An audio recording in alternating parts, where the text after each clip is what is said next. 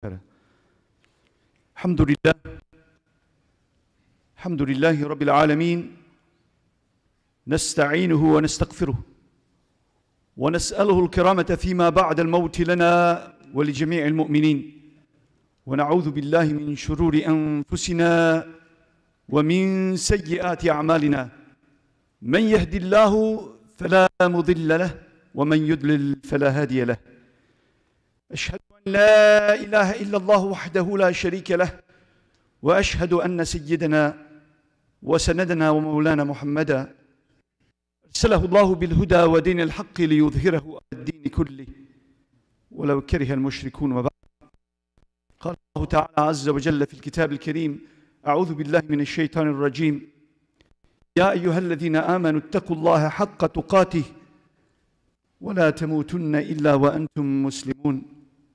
وقال في آية الأخرى: أعوذ بالله من الشيطان الرجيم فاستقم كما أمرت معك ولا تطغوا إنه بما تعملون بصيرا.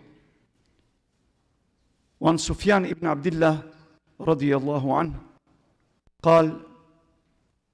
قال يا رسول الله قل في الإسلام قولا لا أسأل عنه أحدا غيرك أو بعدك.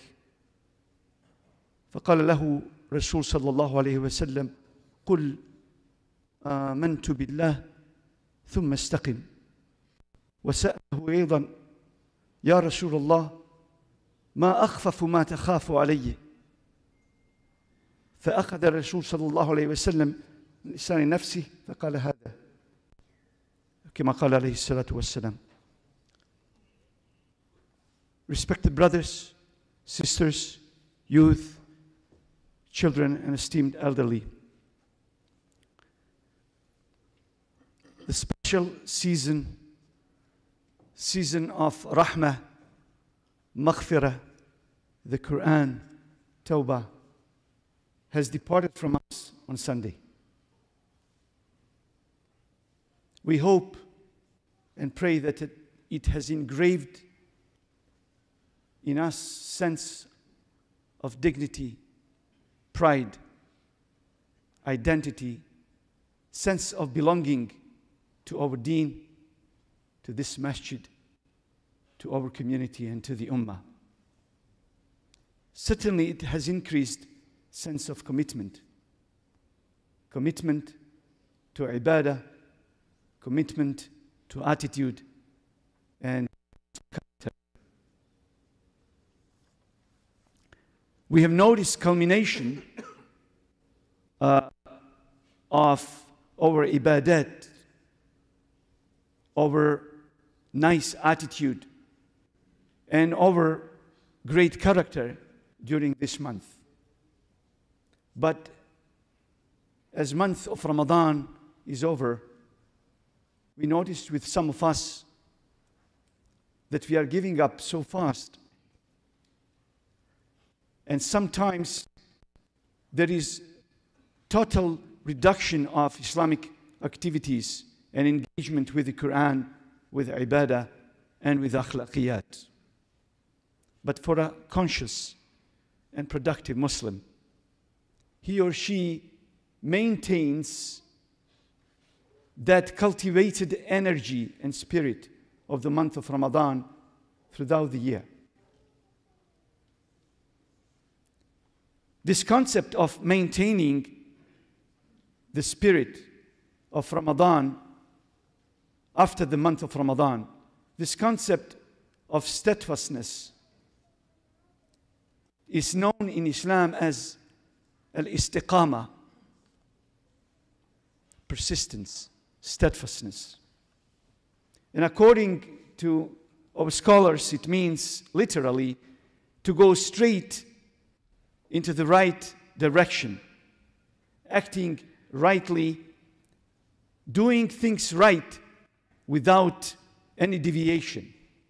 And it implies continuity in doing something good,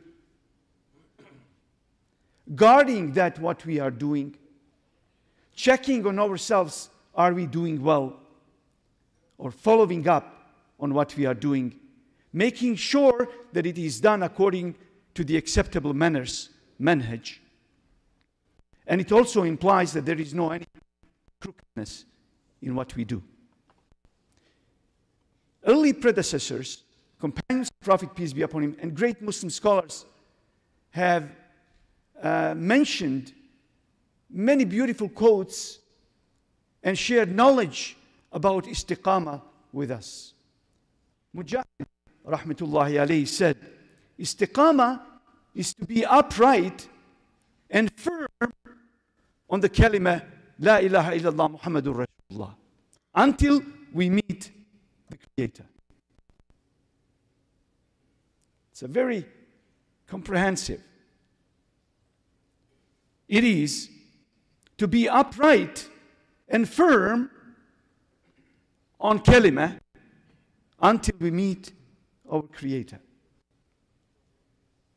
Abdullah ibn Abbas radiyallahu anhuma, he said, هي الأداء على فرائض الله عز وجل. That to be on istiqamah means to carry out all the commands of Allah, all fara'id. And then he quotes the Quran, says, وَعْبُدْ رَبَّكَ حَتَّى يَأْتِيَكَ الْيَقِينَ. So you and I cannot take a vocation from Allah subhanahu wa ta'ala. You and I cannot be just Ramadaniyin, people of Ramadan, Muslims of Ramadan. Good, alhamdulillah. But we have to go beyond. We have to be, as one of the scholars pointed out, Rabbaniyin. You always have to have that consciousness of God Almighty. Hatta ya'tiyaka al-yaqeen. Until certainty, meaning death, comes to you. Hassan al-Basri, rahmatullahi alayhi, said that istiqamah means to be firm and upright upon the command of Allah. When Allah told you to do something, you better do it. Obedient to that command. No zigzagging. I will do it, I will not do it. As well as avoid anything that is haram. One of the comprehensive, very important definitions of istiqamah comes from Imam Fakhruddin al-Razi, rahmatullahi alayhi. Said that istiqamah is not a simple thing. It's very challenging and difficult to achieve. Reason? Because it encompasses, include iman, a'malu salihah, and akhlaq. It includes our faith, ibadat, it includes good deeds, and it includes character. Thus, the key for istiqamah in our faith, my brothers and sisters, is the uprightness of our hearts and our tongues. And in several of the hadith, Prophet Muhammad sallallahu alaihi wasallam guided us that indeed it is inclusive approach to our faith, not just ibadat, but our good deeds that we do towards one another, that we do towards one another, our character, our personality, our behaviors, our manners.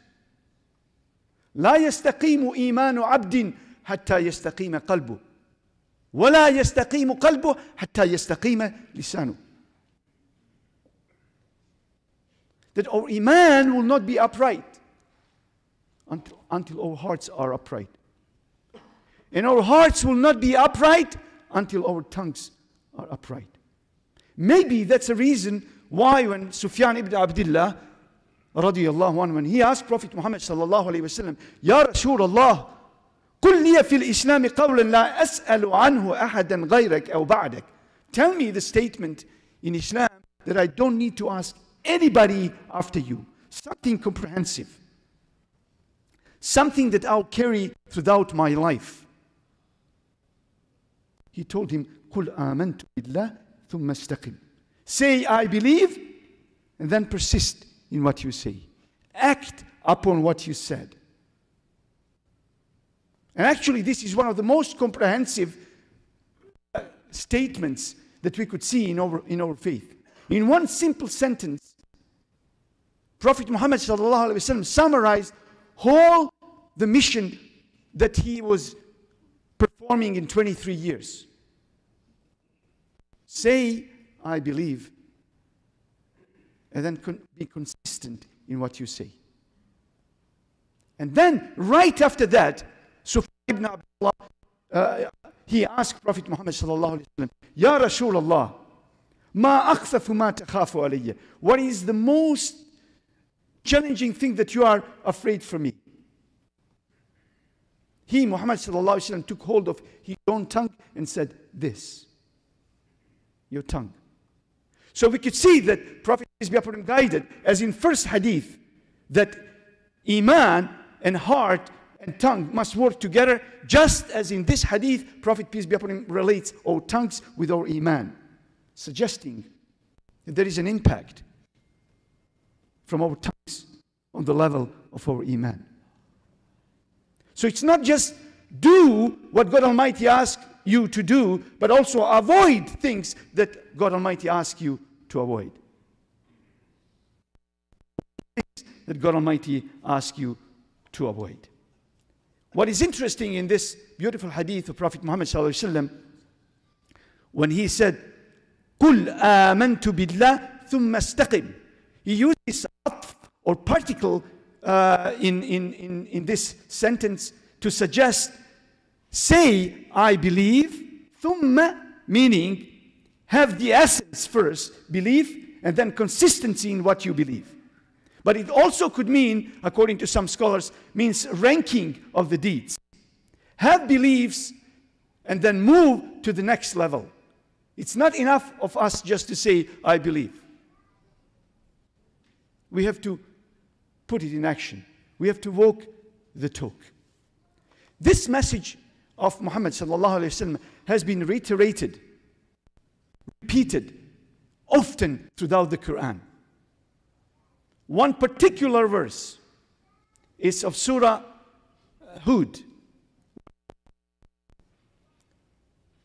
This verse was so powerful in terms of messaging to the Prophet Muhammad sallallahu alaihi wasallam that he stated to the companions when they noticed some of his hair getting gray at a very young age.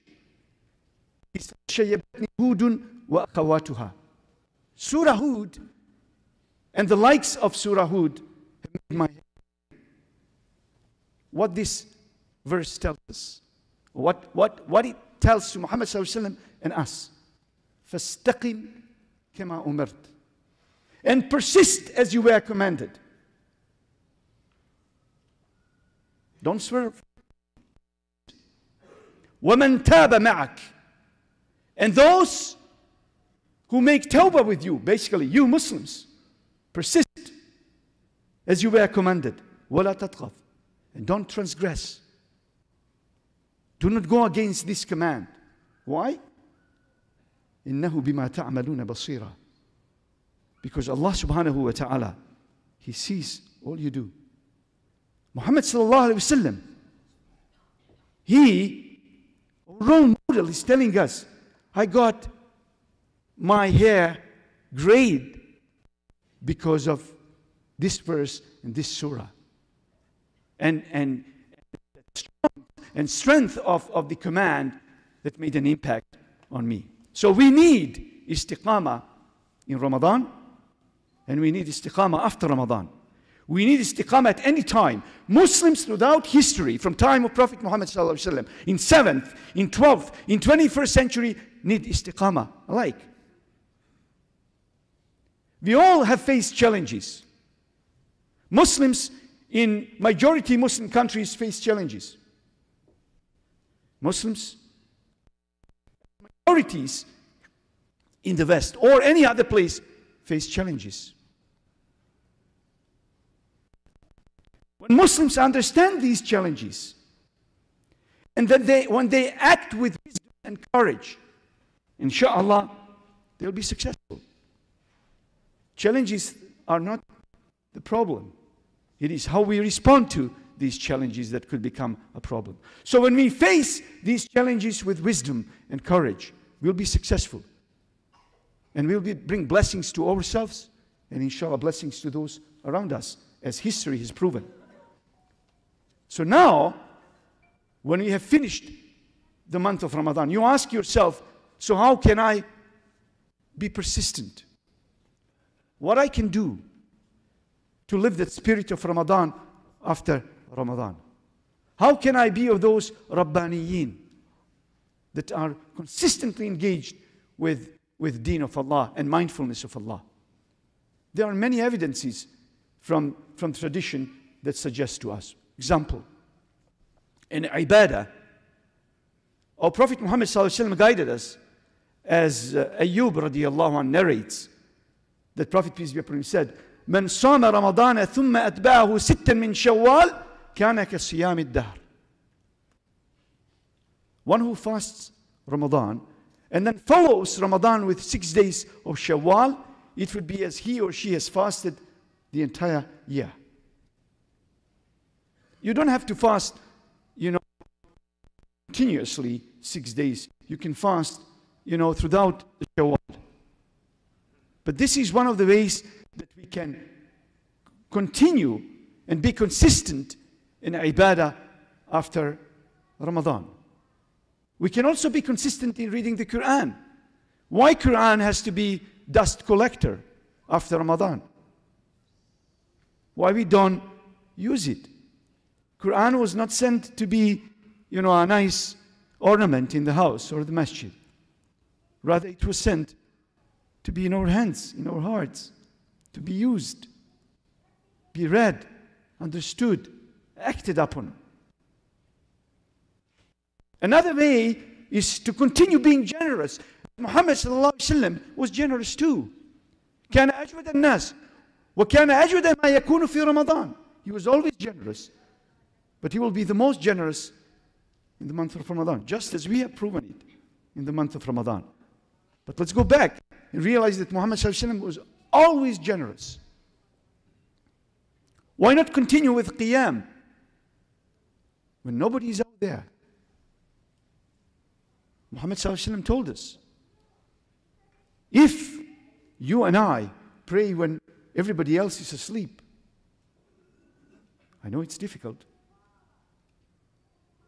He said, actually, Muhammad sallallahu alaihi wasallam told us, وَصَلُّوا بِاللَّيْلِ نَاسُ نِيَامٍ تَدْخُلُونَ الْجَنَّةَ بِالسَّلَامِ.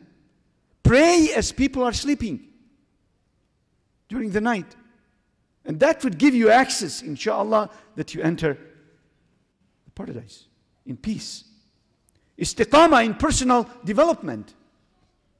Month of Ramadan was indeed time for behavioral modification. Why not continue it? Why allow habits to take us back where we started from? Why not persist and change those habits? Be they anger, smoking, language, backbiting, or whatever. Why not live istiqamah after the month of Ramadan? Because Prophet, peace be upon him, told us, it is not about you and I being hungry and thirsty. It is about you and I being behaviorally modified. That we don't say, that we don't do something that is munkar, inappropriate. Why not continue being generous? And I don't mean only being generous with money. I mean being generous with attitude, with smile, with kind word. All of it is sadaqah. If we don't have money, we can be generous. We can give care. We can say nice words. Why we have to be rough and tough? Some people think if they are mean, if they are rough, they are greater men. Weakness. That's what it is. Self-disrespect and disrespect to others. And of course, this is an opportunity that you and I have istiqamah in da'wah. Many people have asked Muslims in every segment of our life, how can you 15, 16 hours, and you still do all of that work? Why not? Because in month of Ramadan, we gain energy, move that energy, better ourselves with that energy, continue doing da'wah. That's the most effective da'wah that we can have as Muslims in North America. You talk and you don't act upon it, people will not trust you. But you do and talk less, people will follow you, and people will be very grateful that they know you. We pray to God Almighty to make us of those, inshallah, who live the spirit of Ramadan after the month of Ramadan. So what are the blessings then from istiqamah? God Almighty tells us, إِنَّ الَّذِينَ قَالُوا رَبُّنَا اللَّهُ ثُمَّ اسْتَقَامُوا تَتَنَزَّلُ عَلَيْهِمُ الْمَلَائِكَةُ أَلَّا تَخَافُوا وَلَا تَحْزَنُوا وَأَبْشِرُوا بِالْجَنَّةِ الَّتِي كُنْتُمْ تُوعَدُونَ نحن أولياؤكم في الحياة الدنيا وفي الآخرة ولكم فيها ما تشتهي أنفسكم ولكم فيها ما تدعون من غفور رحيم. Subhanallah. What a beautiful verse. The same could be said for Surah Ahqaf. God Almighty tells us, those who say Rabbuna Allah, Allah is our Lord, ثم استقاموا, and they persist in what they say, تتنزل عليهم الملائكة, malaika descend, malaika are with them, and malaika are suggesting to them, no worries, don't be afraid, don't be sad. And then they give them glad tidings of the Jannah that they have been promised. And then God Almighty says, نحن أولياؤكم في الحياة الدنيا وفي الآخرة. We are your protectors. We are your awliya. We are your supporters in dunya and the akhirah. وَلَكُمْ فِيهَا مَا تَشْتَهِي أَنفُسُكُمْ. In akhirah, in Jannah, you will have anything you ask for. وَلَكُمْ فِيهَا مَا تَدَّعُونَ. Anything you desire. And then God Almighty says, نُزُلًا مِنْ غَفُورٍ رَحِيمٍ. That is a hospitable gift of your Creator for you living Islam with istiqamah. وتوبوا إلى الله واستغفروا جميعا فإن رسول الله كان يتوب إلى الله ويستغفره في اليوم 100 مرة. ألا إن أحسن الكلام وأبلغ النظام الله العزيز العلام كما قال الله تبارك وتعالى في نظم الكلام وإذا قرئ القرآن فاستمعوا له وأنصتوا لعلكم ترحمون. أعوذ بالله من الشيطان الرجيم. بسم الله الرحمن الرحيم. إن الدين عند الله الإسلام.